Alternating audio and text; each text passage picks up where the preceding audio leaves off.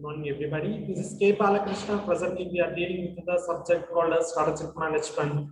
In this stage, we will be having a complete inputs regarding all the phases of strategic management. Presently, we are dealing with the last phase of the strategic management, that is strategic control. First stage is the strategic formulation. Second phase is the strategic analysis. Third stage is the strategic implementation. Fourth stage is the strategic evaluation. And the last stage will be the strategic control.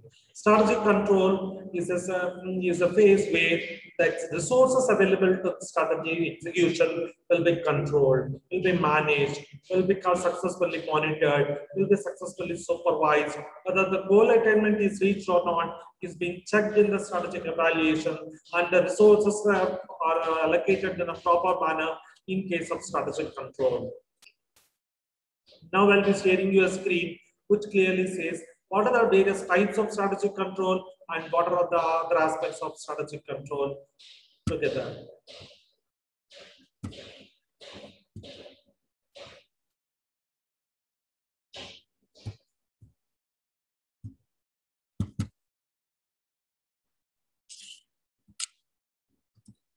First of all, we have to know what do you mean by strategic control. Strategic control is a process of monitoring the ongoing activities, means the existing performance of the strategy. The current performance of the strategy is monitored, supervised, controlled, regulated by a particular mechanism called as strategic control. After seeing the deviations which are present in the strategic performance, necessary action is taken by the organization. This necessary action or corrective action is done when the deviations are observed. If the deviations are not present, then there is no necessity of taking a corrective action in the strategic process, management process. Next one is strategic control is always linked with the strategic evaluation phase. Here, this is performed after the strategy is executed, and it tracks the strategic implementation phase completely. It checks whether it first set the standards, it checks whether the existing performance is good or bad, it checks the deviations, that is the difference between actual and standard. If the deviations are high, necessary action is taken. If the deviations are low, then the strategy actions need not be progressive.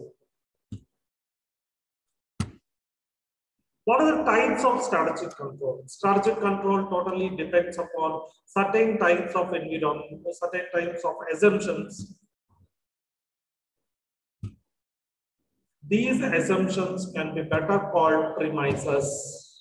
We can clearly say that the assumptions taken in the controlling process can be called as premises. These premises or assumptions will be continually designed and systematically articulated and verified so that the organization and strategic performance is recorded.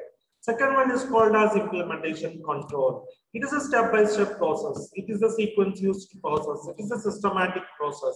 In this step, what they will do, they will assess whether the existing strategy is implemented properly or not. There are two types of implementation controls. First one will help you to track the feedback regarding the strategy. And second one, this process of tracking the feedback regarding the strategy is called as monitoring strategic thrusts or projects.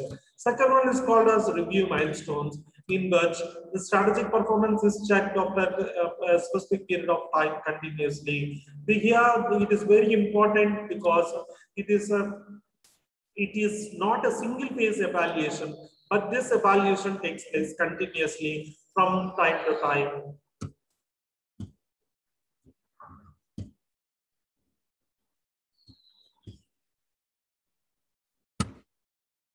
What is called as special alert control? Special alert control usually takes place in emergency situations when the conditions demand. Sometimes the company may be in losses, but all of a sudden it takes a decision for a growth strategy. This is an emergency strategy which is launched, and the execution of such strategy is a complicated task. So here all decisions taken during that stage, that strategy execution will be coming under special alert control. Here, to manage the emergency situations, certain amount of assessment and certain amount of resources need to be allocated. Next is called as strategic surveillance control. Strategic surveillance control is a monitoring control which includes not only controlling the insider or internal environment, but also controlling the external or outside environment of the company.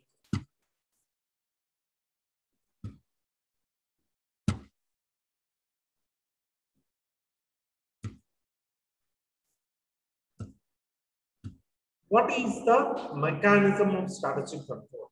First and the foremost stage in strategic control is they set the standards. Setting standards is not a simple task. It is the most complicated task.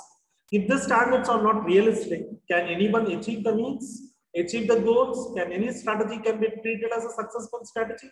No, certainly not. So setting a standard is a very, very crucial step, and this determines whether the strategy is successful or not. After standards are set, then the actual performance is recorded. Actual performance must be recorded and it must be completely unbiased.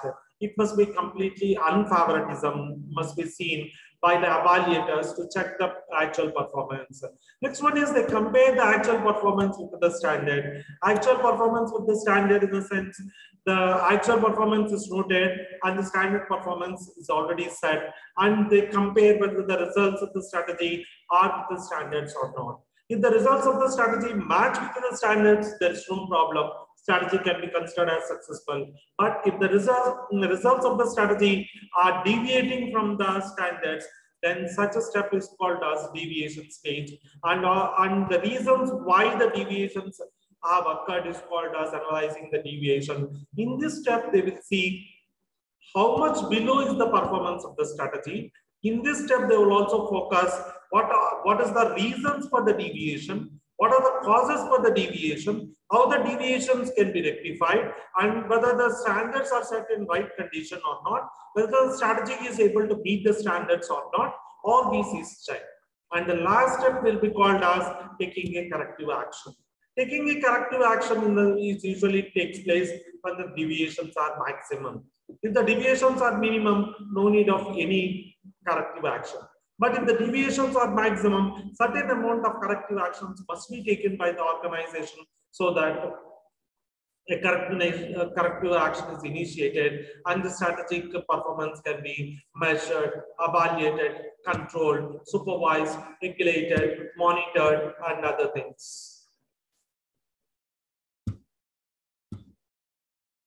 In fact, to say that first step will be the standard setting step is the base step for all the strategies. And if the deviations are noticed, then they will verify whether the standards are accurate or not. If the standards are too high to be achieved, then they reduce the standard levels.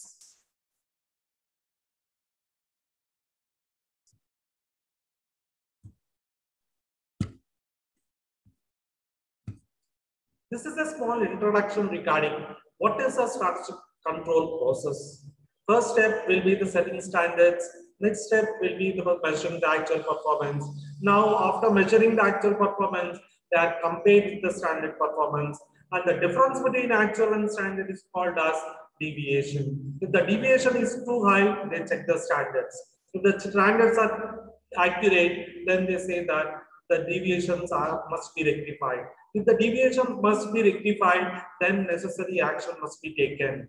That is, either the resources must be increased, or else there must also be a chance that instead of allocating more and more resources, the strategy can be null and void. Or sometimes, if the resources need to be furnished, and if the resources are available, the company furnishes the resources. Thank you.